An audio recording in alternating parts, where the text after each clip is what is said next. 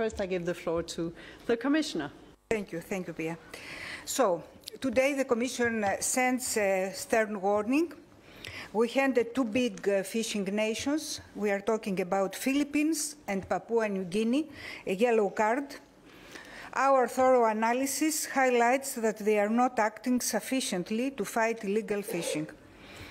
And as you can understand, any illegal caught fish is of great concern to us. It undermines the livelihood of the people who fish in a legal way, and also it depletes fish stocks. These are very important countries because they are key players in Western Pacific region. And this Western Pacific region is very important for the fisheries worldwide. It's the home of half of the whole world's tuna stocks. So more of the half of tuna stocks worldwide are living there. And also the Philippines, it's not a small fish, as you used to say. It's a big fish because Philippines are ranking as number 12 in the list of world fishing nations, ahead of all European member states.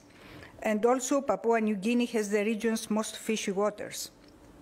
I would like also to underline that half of the tunas caught in the Pacific end up on our plates, the European plates, here in Europe.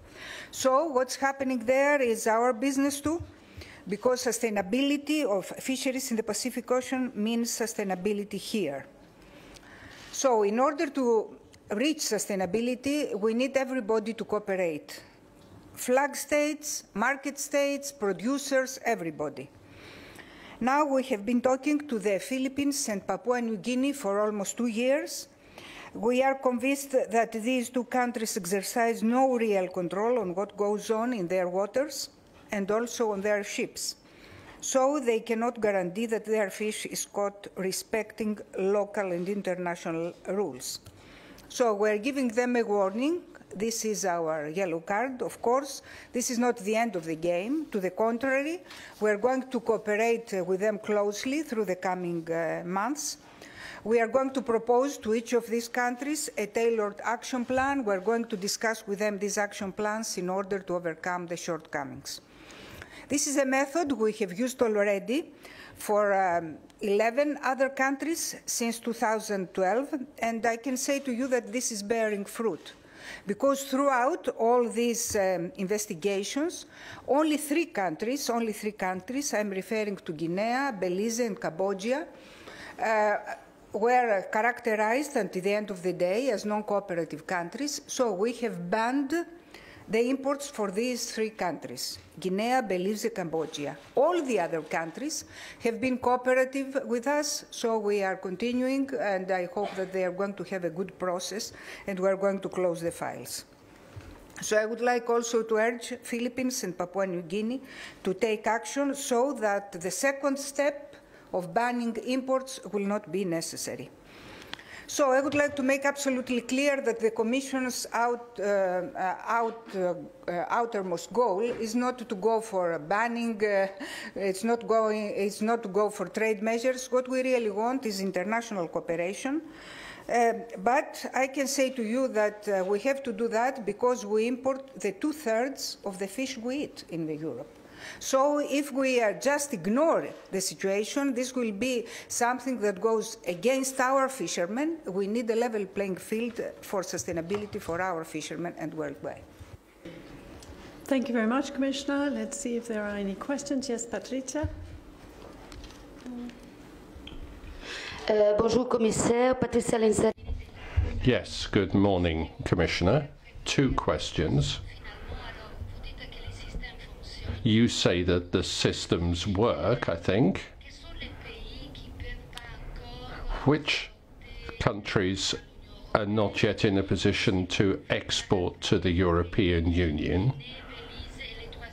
And you said Guinea, Belize, and a third country, which I didn't just catch, but countries where there are still problems.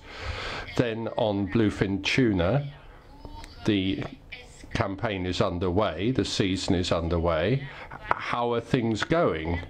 Are they going well? Are there problems?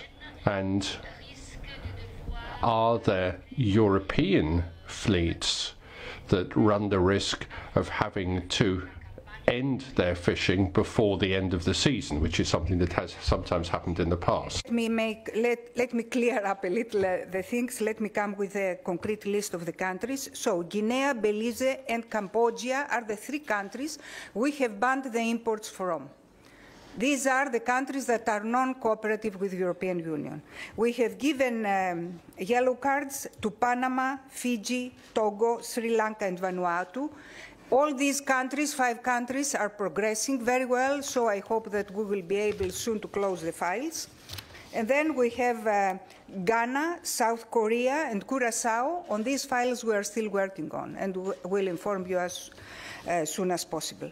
So this is the situation, but what this situation proves is that this instrument is working.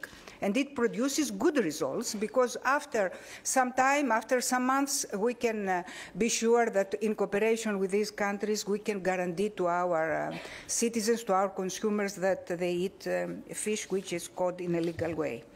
Then about the thon rouge, the bluefin tuna, I can say to you that we're working very closely with our member states, and I'm happy because everything is going according to the rules.